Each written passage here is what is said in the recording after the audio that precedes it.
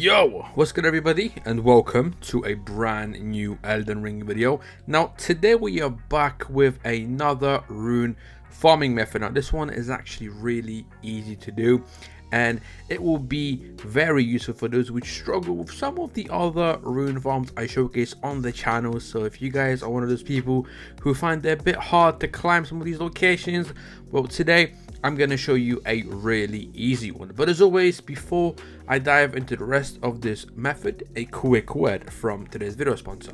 If you guys want to purchase some in-game items for Elden Ring, check out MessyModding, links down below. Right, so about a day or two ago, I showed you guys a easy rune farming method which required a little bit of climbing, and some of you were telling me in the comment down below, messaging me, that this farm is a little bit difficult purely because you can't do the climb, or you simply are dying after falling. Well, today I'm going to show you an easier method of being able to do that rune farm. It is going to give you a lot of runes, so it is one of those like high reward type of farms. So firstly, you are going to have to go ahead and make your way into the underworld, now specifically the red part of the underworld right here on the map. Now if you don't have this area unlocked, I'm going to quickly show you how to get it unlocked. The first method of being able to get access here is by doing two simple quests for a character that goes by the name of White Mask. His first spawn location is going to be right in the first rest spot you actually come across in the open world of this game right here. He should be standing right in the spot my character is. If he isn't here, he's going to be in the second location, which is going to be the Rose Church, and once again he's going to be standing right in front of it. So both these locations, this guy spawns in a quite obvious spot, so you won't really miss him. But once you find him, you're going to go ahead and talk to him.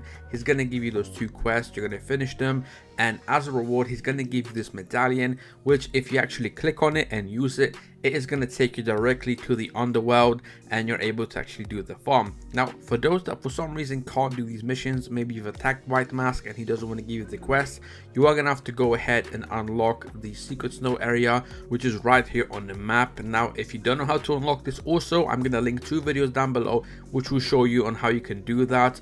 But if you do have this area unlocked, there is a portal right here on the map right here. You're going to come to it and you're going to access it, which basically is also going to take you to the underworld, and it's also going to be the red part of it. But either way, either using the medallion or the portal, once you've actually made your way into the zone, you are going to be heading over to the first rest point, which is right here. Technically, if you use the medallion, this is the first rest point you come across, but you want to activate it, and then from this point onwards you're going to go ahead and jump off this like cliff here. You're going to jump on your horse, and then you're going to follow my character. You're going to be running across this part of the map. There are going to be some enemies, so try avoiding them, because these are like the wizard type of enemies which spawn these giant skeletons which will kick your butt. Trust me, you don't want to mess with them. But once you actually get to this part where this massive like rock or trees, whatever you want to call it, you're going to go right in the corner of it. Now this is also going to be, like I said, an easier method of doing the one I showed you last time, because all you got to do is just literally jump in the corner, then do another jump, and there is like an invisible platform on the side of this rock or wood thing, whatever you want to call it. Just gotta land on it. Once you're on it, just do a jump in the back, you know, just do a turn jump and then land on this rock here. Once you're on top of it, you just simply want to scale the top of all of these rocks, and you're also going to be able to make your way into this little crater. Once you're here, you're going to simply do a single jump into it, then proceed to do another double jump, start swinging your weapon, and after a little bit you are going to receive a ton of runes. Now keep in mind, this does depend on whatever playthrough you guys are on. The higher the playthrough, the more runes you are going to be gaining. So if you guys are on your first playthrough, you're going to be getting significantly less runes than if someone who is on like the third, fourth or fifth playthrough.